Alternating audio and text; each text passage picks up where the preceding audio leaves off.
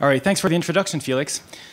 So last year I was thinking, well, I guess this year I was thinking, I really want to get a talk into QIP. And the QIP has become so competitive. You have so many good talks here, and I really didn't know what to do. So, I suddenly had this great idea. Of course, I should co-author a paper with Fernando. He always gets tons of talks in. And then I had this other great idea. I should co-author a paper with Mario. He also gets tons of talks in at QIP. So that's what I did. So I'd like to thank my co-authors, not only for their scientific input into this project, but also for this kind of magic touch that they have, which apparently boosts your probability of getting accepted. So this talk is about, it's about another variation on the work cost of processes in quantum thermodynamics and new relations to information measures. And I'll get into more detail about what this thermodynamic capacity actually is in a moment. All right, this is my mandatory slide about thermodynamics and information. We've already heard some very nice talks this morning by Alvaro and Carlo, so I will be brief. You have these two fields. One is thermodynamics. On the other hand, you have information theory. And while they might seem very different fields, well, it turns out that they're actually closely related, and they share some common concepts. Most glaringly, they share the concept of entropy. And it turns out that's not really a coincidence.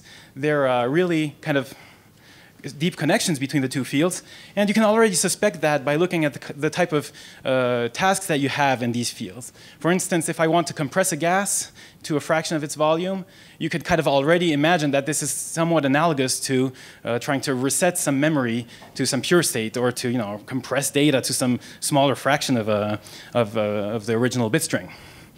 All right, so this dates back for a while.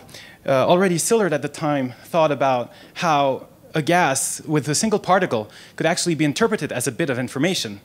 And if I put this gas of one particle into a box with a separator, if I know on which side of the box the particle is, I know the value of that bit. And I can use that information to extract a certain amount of work by letting the particle push onto this separator, attaching a piston.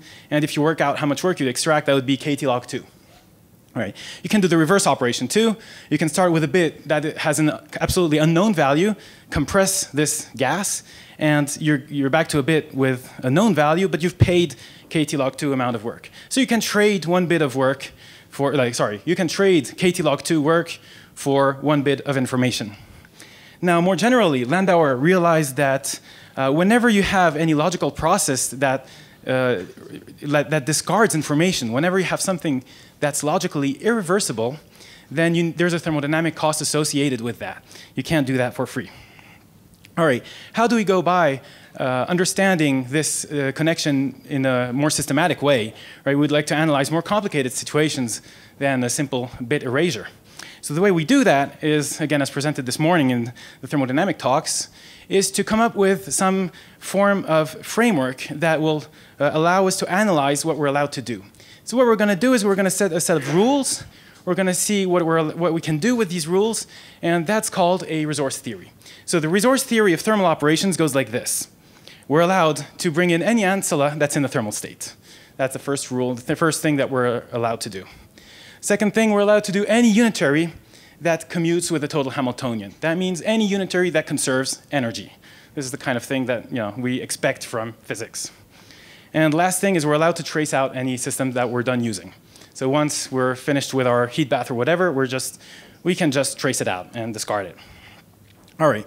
Now, if you stare at these operations, you can try to figure out mathematical characterizations of this, and you can come up with interesting notions like thermomajorization and so on. But there's actually another approach, which is to see that all of these operations actually conserve the thermal state, right? All of these things, whatever you do, the thermal state gets mapped to the thermal state. So why not just impose that as a rule? So we can build this alternative framework. So that would be kind of framework 2, in which you allow anything that conserves the thermal state. Right? Think of that as just a technical simplification that will allow us to better characterize what we're able to do on a technical level. Don't worry about that operator inequality here on my slide. Just think of it as preserving the thermal state. That's kind of something that's just more convenient to look at. All right. The other thing is we're interested in how much work we need to invest into doing something like a process, right? And how do we quantify work? the way we're going to do that is by considering an explicit additional system next to the system that we're interested in. And this system will have a particular structure in which we have a certain number of bits. It's going to be an array of bits. And a certain number of these bits are going to be maximally mixed. That's kind of what these wiggles there are supposed to mean. And the rest of the system is going to be in a pure state. And then we just have to keep track of how many of these bits are pure and how many of these are maximally mixed. And as that varies, you remember from Szilard's engine and Landauer's principle, we can trade one bit of information for a certain amount of work. So we can just think of that as how much work we're using in the process.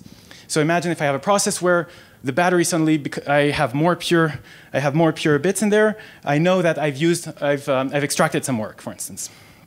All right. Now notice that actually, this is kind of a side remark. This framework, I phrase it in terms of stuff that's only information theoretic. There's really the only place where physics comes in is in defining what this operator, which I define as gamma, is, which are these Gibbs weights. This is the Hamiltonian. This is really the only place where we put in actually units of energy, for instance, right? So like you could imagine applying this framework to any situation where you'd have a reason to limit an agent to a certain set of operations which preserve a given operator. All right, and the second thing I'm going to do for simplicity is I'm going to count work in units of nats. So this is just fixing the units of energy. I don't want to carry around these betas. Oh, I hope you can read the green there. Is it fine? Yeah. So I'm just going to fix the units of energy and say that just fix beta equal 1 and just think of it as, OK, I have a background temperature. I'm just counting an equivalent number of not bits, but nats, so just to drop another factor of log 2. So it's just a convenience. All right. Now, we're interested in the work cost of processes, right? So imagine I have a process going from x to x prime. And what we're going to do is we're going to run through our framework. And this is something that, for instance, was at last QIP. We're going to run through our framework. And what you get at the end is a mathematical characterization of how much work you need to do the particular process exactly. So what happens is that it turns out that if you want to do this process E, you need an amount of work that's kind of the best coefficient you can put in front of this gamma, such that this operator inequality is satisfied. So if you can find this number W up there, this is an if and only if condition. So if you can find such a number, the optimal W you can put in this equation here, that's the minimal amount of work you'll need to spend in order to carry out this process with our framework. All right, let me give you an example. That was a little bit abstract. So imagine I want to do Landauer erasure, so I want to map two states onto the same 0 state. And well, let's just plug that in. And let's imagine the Hamiltonian is degenerate. That means the operator gamma is just the identity. So what happens is that if we plug into this equation here, we'll get, both of these states are mapped to the same one. So we're going to get 2 times the projector onto the 0 ket. And well, the best coefficient we could put in front of here to make this operator inequality tight is really just this coefficient of 2. So that's how we get that log 2 is the amount of work you need to erase a bit. Now, if we restore the units of energy as we had them originally, this is kT log 2. So we recover again the work cost of Landauer erasure. Now, all of this is not really physically relevant if you're looking at larger system sizes, because it's not robust to perturbations. So what we're going to do is we're going to do the standard trick in information theory.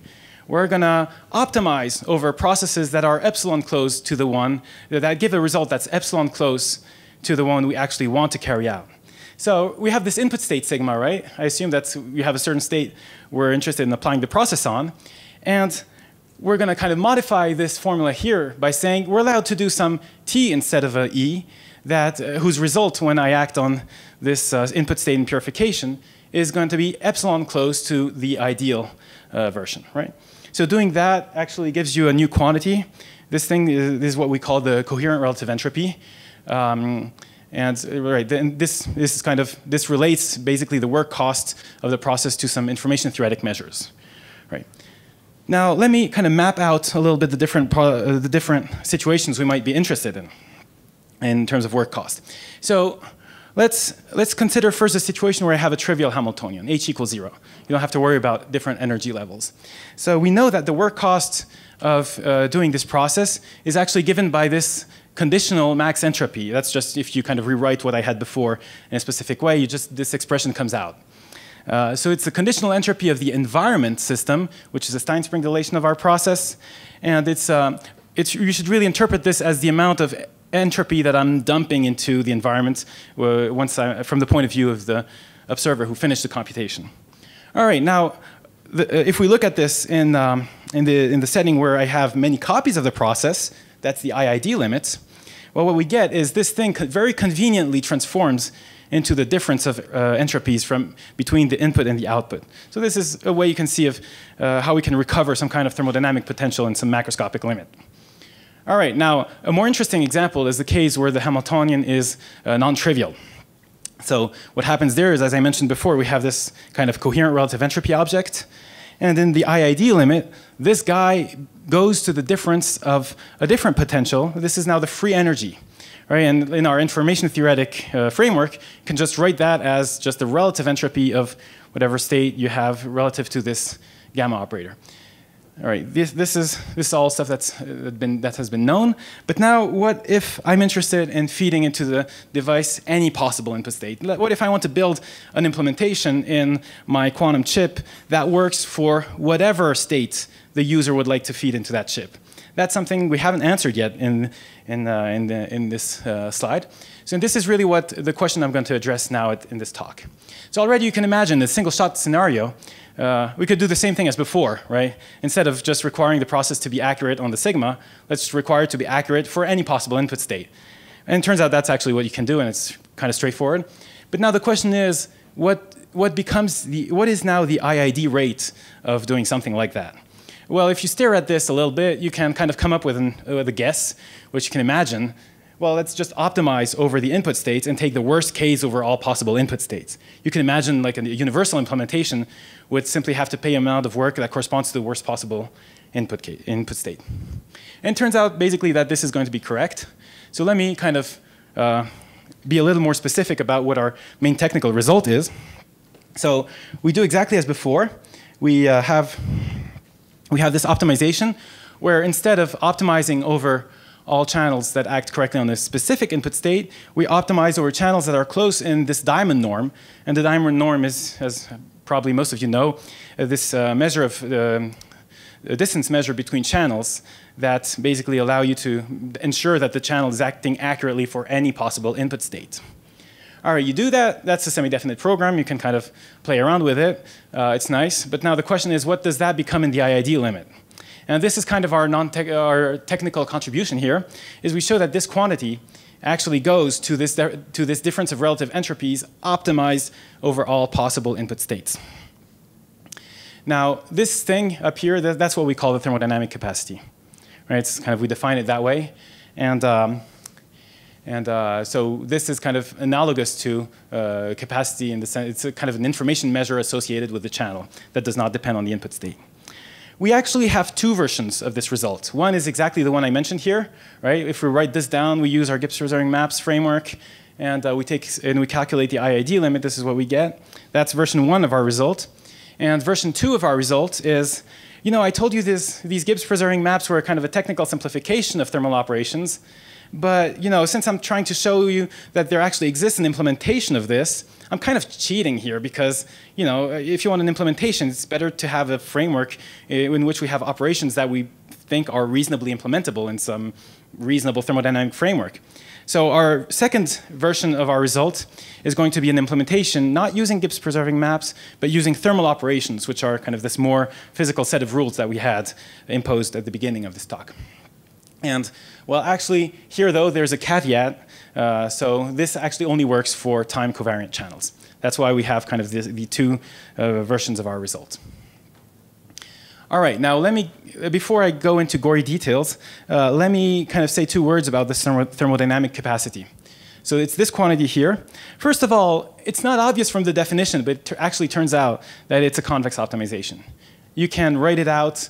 What you do, I mean, if you can see this, it's like to write this as a conditional entropy using the Stein-Spring dilation, and the conditional entropy is concave. So you can see that this is basically it is a convex optimization, so you can compute it efficiently on example channels.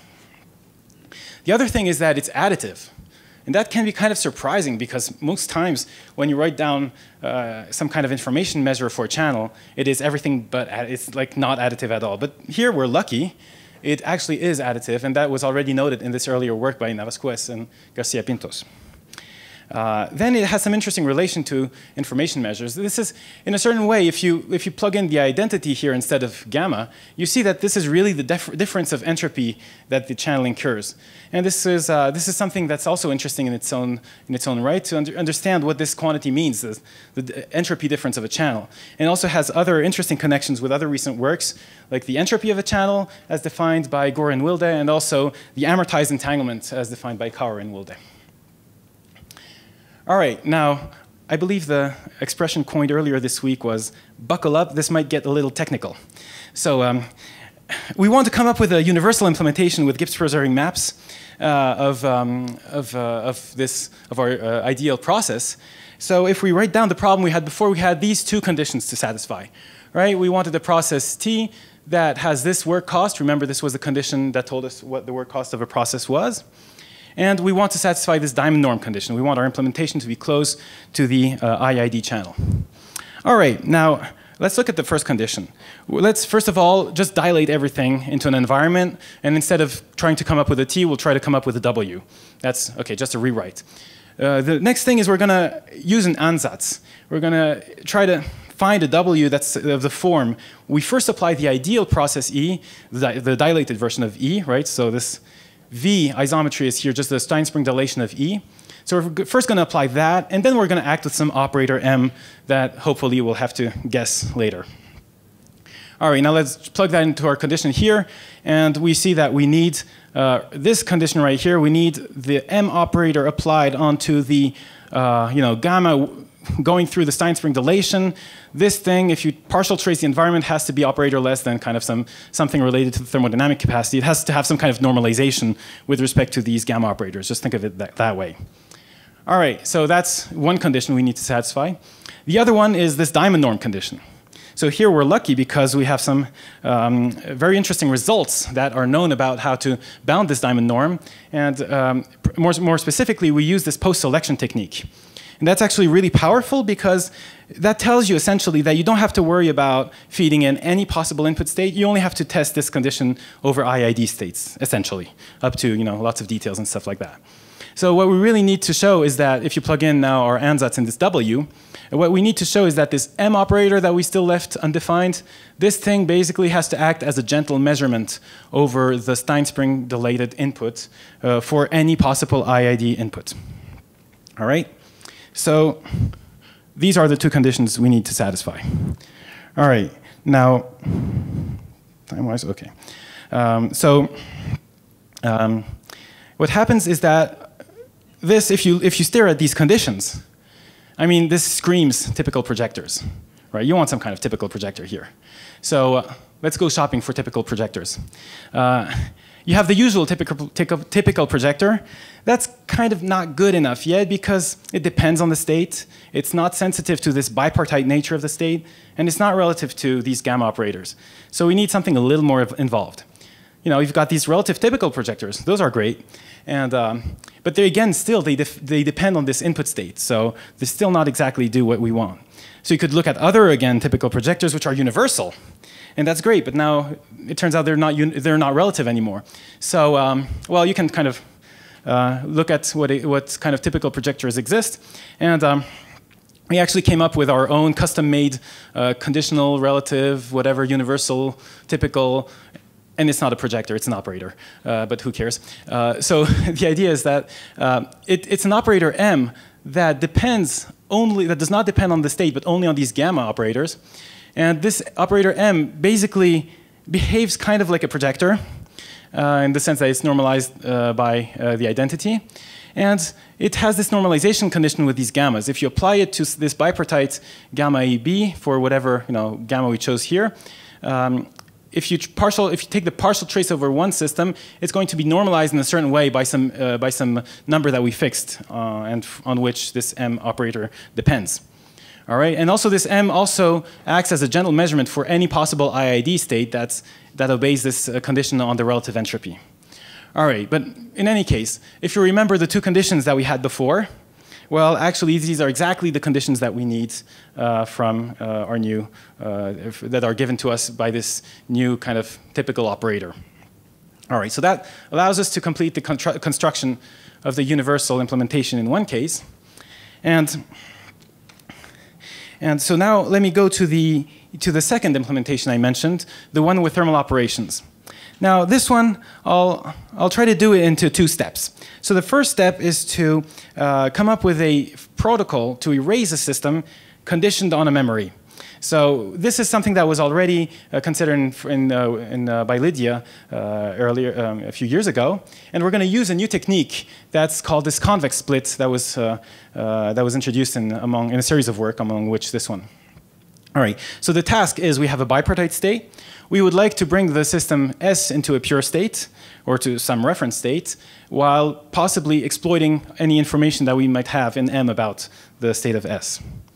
All right. Now, the first thing we're going to do is, so according to this convex split construction, we're going to bring in a huge bunch of ancillas that are all copies of this system S, but they're all kind of all in the thermal state.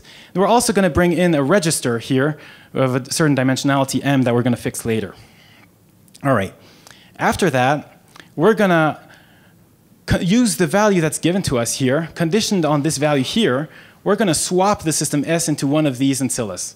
Right? So we're going to do that coherently. So if I have a value j here, my system will now be swapped into the jth ancilla here, and it will be, so again, we'll still have the same state with correlated state between aj and the memory M.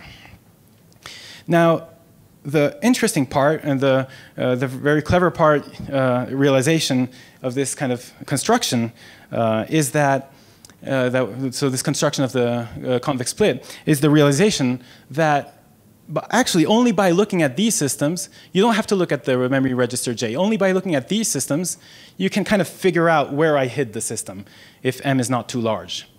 And the answer is like, you can see it like this. If there's an operator pi that can successfully do this hypothesis test between the bipartite state rho SM and just a gamma tensor OM, like if I check whether I can kind of test whether I'm here or not, and if I can do this hypothesis test successfully with these parameters, then I can kind of come up with a POVM, or a POVM that acts only on these systems, which tells me where I hid the system, right? And well, what we can think of is, well, okay, let's just reset the memory J. Let's reset, sorry, the register J by acting kind of conditionally on this measurement outcome in a certain way, again, in a coherent way. Then we're essentially kind of resetting this register back to 0. And now if we squint at this, we realize that we just did a thermal operation with a battery, right? We had a bunch of thermal states, that's our bath. We had our battery here, a bunch of mixed qubits. And we did something, a huge unitary that turns out conserved energy. And then we're left with a heat bath which we can discard. And we've gone from a mixed state to a pure state. So this is really work extraction. So as long as we can find a projector here that satisfies these conditions, we can do work extraction and reset the memory to some reference state here, which is in this case just a thermal state. All right, now let's use this for our universal construction of any process. So what we're going to do is we're simply going to do this Stein-Spring dilation of the ideal process first, right? And once we did that, we're going to do exactly as before. We're going to bring in a bunch of ancillas. We're going to swap in the system in one of the ancillas conditioned on whatever random stuff we had in there. And now comes the dark magic. You invoke the right demons, and they give you, again, an operator pi that's based on Schur-Weil duality that successfully and universally distinguishes an IID state, a bipartite IID state, from this gamma tensor n, tensor rho, kind of rho x prime, or rho m in this case, tensor n. And, well, it turns out that the relevant m, guess what? It's the thermodynamic capacity. All right. So we just continue as we did before, right? We kind of conditionally on this outcome reset the register, and this again is a thermal operation, and we get to extract we get to use the thermodynamic capacity in this implementation. Right. So let me summarize a little bit what happened here. So we have two implementations, one using Gibbs-preserving maps, the other one using thermal operations. The second one is restricted to time covariant operations, but it's more physical because we're using a set of operations that are kind of better motivated in terms of implementing them. All right, now we've got kind of the related task that we can also consider, right? Imagine that I give you a black box access to n copies of a channel, and I ask you to extract as much work as you can. Well, you can do that simply by, feeding in the best possible input to the state that will give you the best energy difference. And well, that's again exactly the thermodynamic capacity, right? So if you're given black box access to the channel, you can extract from that channel the thermodynamic capacity in terms of work. So this was a question that was studied in this earlier work. All right, now if we put this together with what we had before, we get an interesting picture for the resource theory of channels.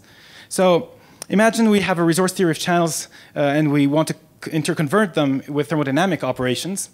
Well, we've seen that, first of all, in resource theories, usually we like to look at the IID case because it makes things simpler.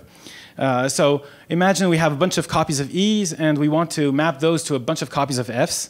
So we've seen, from what we've seen before, we can do that in the following way. From E, we just extract as much energy as we can, and then we just simulate F using our implementation, our universal implementation. And if you do that, you get the work cost of T of F minus T of E. Now notice that because of the reverse operation that I just presented, you can go the other way too. So like, yeah, we use both, I guess, in both directions. But the point is going from one way to going from E's to a bunch of F's, or going from a bunch of F's to a bunch of E's uses exactly the opposite resource cost. So the amount of work you need to go one way, you get it back going the other way. So that means that the resource theory is reversible.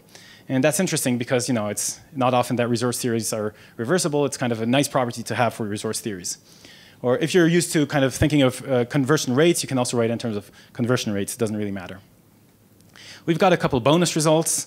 We've kind of side results while deriving the stuff that I just presented. We have a new way of proving the asymptotic equipartition property of the coherent relative entropy. We have what was that? If we fix the inputs and we want to do a specific process, then we also have an implementation for that. We also have a one-shot implementation with thermal operations of any possible time covariant process with fixed input. All right, so those are kind of side results that are bonus results. So let me make some general remarks at this point. We have, first of all, our result is pretty analogous to the one of the reverse Shannon theorem. So, if you want to simulate what's kind of the cost of simulating a channel if two parties share entanglement. And again, our proof is kind of similar in spirit to that one. But an interesting thing is if we try to imitate that proof by Mario using only entropy measures, it kind of fails. So we kind of do need to use all of these constructions with typical projectors and everything. Now, this thermodynamic capacity is also an interesting quantity because it's additive and it's kind of OK to work with. And we use some interesting properties, some interesting new properties on information theoretic, convex split, post-selection, typical projectors, and it kind of nicely fits into other contexts of information theory measures recently introduced for channels. Now, let me conclude with kind of what did we do? We basically showed that you can implement a channel optimally in the IID regime with a rate that's the thermodynamic capacity. Right now, that's interesting because for the resource theory of channels because it means it's reversible.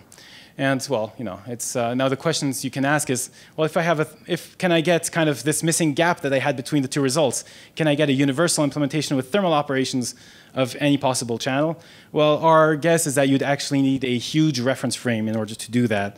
Much like in the reverse Shannon theorem, you actually need a huge embezzling state in order to actually do that properly.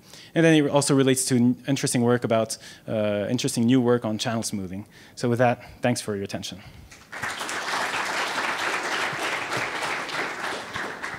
Thanks a lot, Philip. Any questions for Philip? Yes.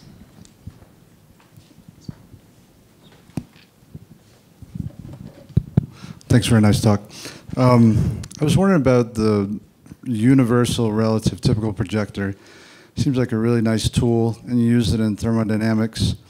Do you have a sense of whether it could be used in other resource theories, like what properties of the resource theory you would need in order to use it? That's a good question. I haven't thought about it that much. Of course, in any situation, any resource theory where you have a state that has to be conserved by evolution, by definition, just by definition of our framework, would go through. So, you can imagine, at least on paper, it's kind of more general than thermodynamics. But I don't have a go-to example of another situation where we could imagine this is useful. Yeah, that's a great question. Haven't thought about it. Any other questions? Alvaro. Yeah, I was wondering if you can comment. Yeah, if you can comment a bit more on the similarities or the difference with the reverse Shannon theorem, because you said one particular proof doesn't work for this. Right. So, in the reverse Shannon theorem, right, you kind of have also this this setting where you need to you need to show that you need to come up with an implementation that's close to an IID, to many copies of a given channel, right? You need to come up with some implementation with a certain protocol, right? With certain rules like arbitrary shared entanglement and so on. That's close to your target IID state. Now, like the comment that I made is that Mario actually has a pretty nice proof of that theorem, going through one-shot information theory, going through definity reduction, writing everything relatively quickly. You write basically just the entropy measure associated with that, and then you do manipulation on the level of the entropy measure. So you don't have to worry about the actual implementation. You just kind of bound the entropy measures. You say that, I mean, there are a couple technical steps that, I mean, I'm happy to illustrate to you offline. There are a couple technical steps that are on the level of the entropy measures. You don't have to worry about the implementations that much. And well, it turns out that one of those steps that you need is some kind of quasi-convexity of the conditional, of what would be here the conditional relative entropy. So in Mario's case, I think it's mutual information or something like that. But here, because we have this different quantity, that's the place where it actually breaks down.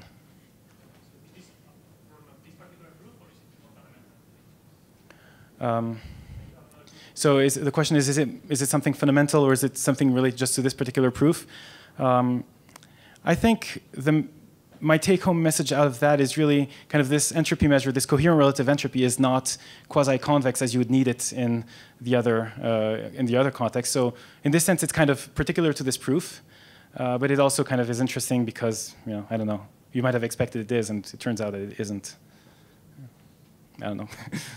Thanks. Any more questions? I actually have one. Sure. So your W epsilon quantity is somehow a max relative entropy in disguise, right? A little bit. When if you go back to the... If I go back to my definition, this one here? Yeah, exactly. Yeah. It's... there should be a relation to the right. Oh, max yeah. relative entropy, right? Right. So actually, it turns out that this guy is... Sorry. This guy can be written actually in some way as a max relative entropy of channels, like a channel max relative entropy. Exactly. So that's absolutely correct. So actually, at the Beyond IID conference, Andreas, asked me about this, and it turns out that there's a caveat. They're the same as long as it costs work. But if you're in terms of extracting work, this guy will become negative. But the relative entropy difference to the free states is going to be zero because it's already the free channels is going to be zero because the channel is already free. Okay. So up to that caveat, they're actually the same. Yeah. And then your result is somehow a special case of an AEP result for that max relative entropy of channels, right? Yeah, yeah, you could put it that way. That's right. That's right. Yeah. Any more questions for Philip? If not, then let's thank him again. Thanks.